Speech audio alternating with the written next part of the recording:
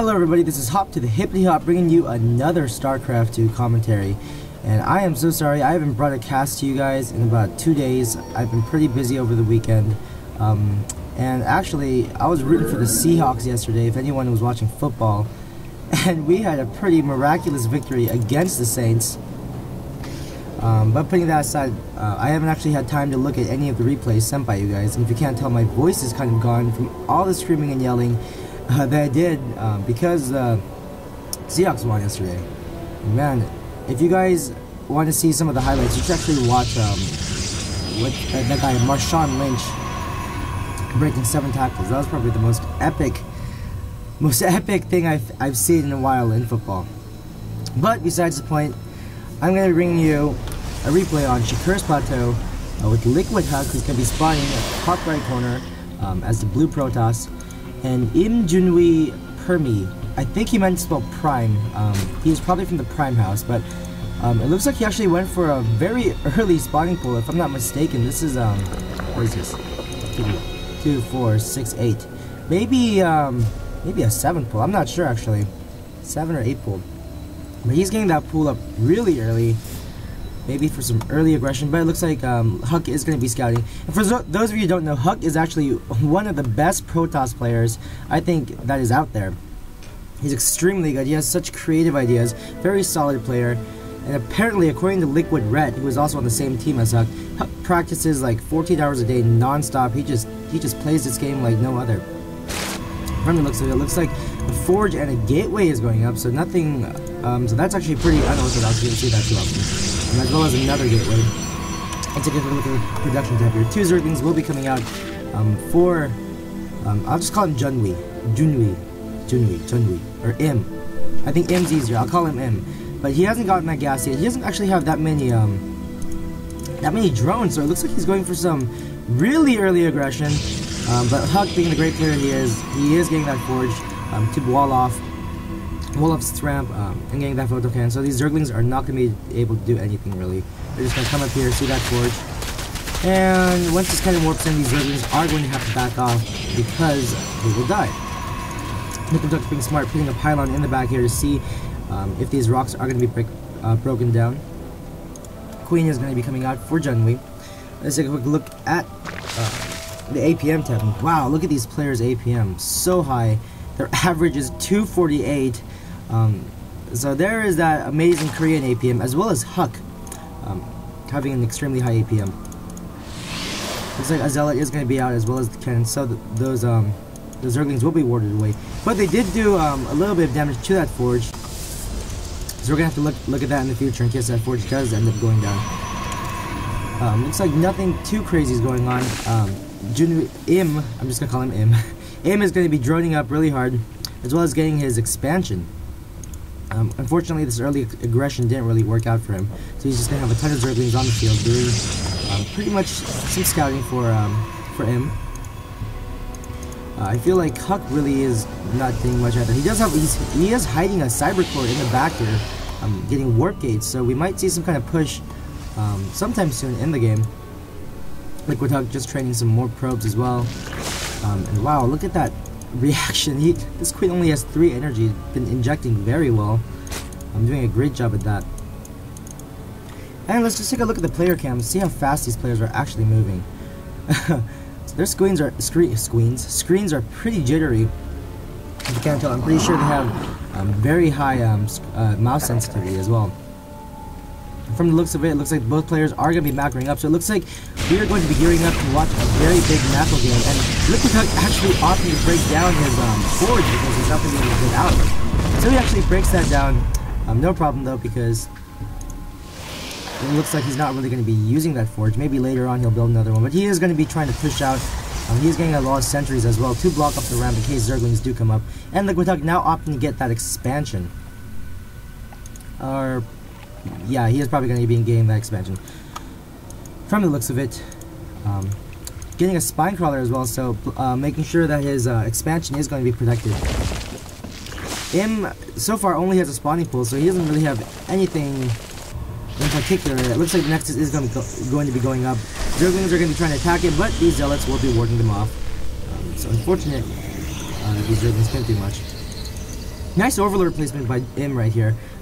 Seeing the timing of this expansion, he'll actually know when the probes are coming down and mining, and maybe that's when Im will strike. But for the time being, he's just going to be macroing up, as well as getting another queen, as well as building a ton more spine crawlers, because he does see this menacing force coming. Looks like zealots and sentries.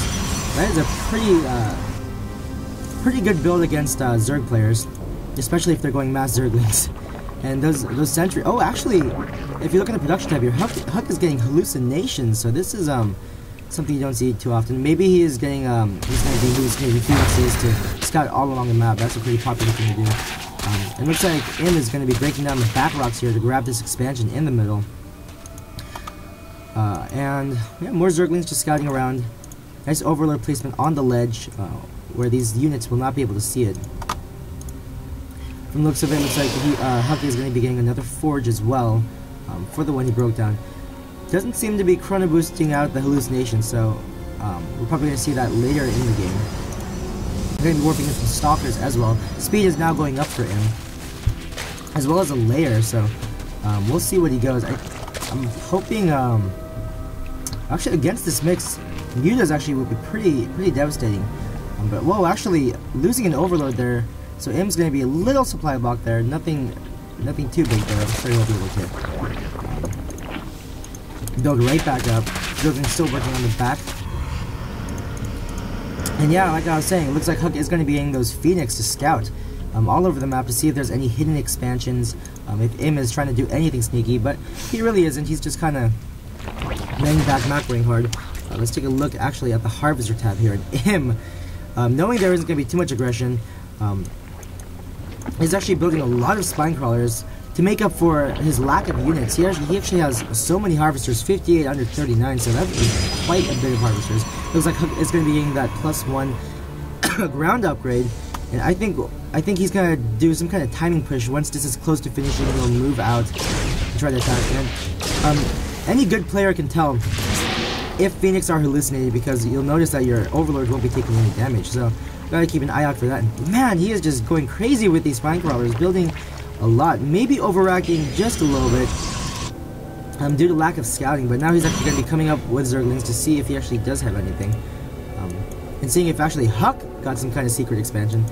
Good scouting on his part, but he's going to see that there actually is no scouting, or there actually is no base here. But Im is going to be getting that third expansion now, so Huck actually needs to do a little bit of damage now, or Im could do, Im could get a pretty significant economy boost by getting this third up. But Huck is going to be scouting that out because he is such a good player. Seeing that as well. And Im actually did opt to get Hydras, and that is a great unit choice against Protoss, because Hydras do so much damage against any gateway units, Stalkers, Zealots, and Sentries. Wow, so Im is actually getting another expansion, a fourth expansion, so this could be pretty dangerous. Huck is actually closing the gap in Harvesters, but it looks like he is going to be moving out to do some damage because he sees that he is going to be expanding. Im is going to be expanding a lot. And also getting mutas, so I missed that on the production tab. Looks like Im is getting mutas as well as Hydras. But the problem with this is the Hydras are going to be very exposed if those force fields are able to go up and the Zealots are able to go into close proximity with those Hydras. So those Hydras could go down quickly.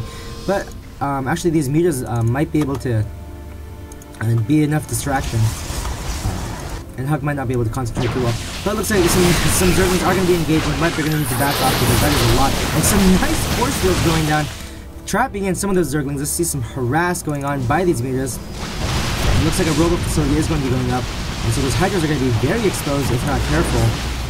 So I'm not sure if he's actually opting to get a Roach Horn. A Roach Horn would be a very good thing to get. Observer is now out for Huck. Looks like a few probes are going to be going down, but a bunch of Stalkers are going to be coming off to ward this off.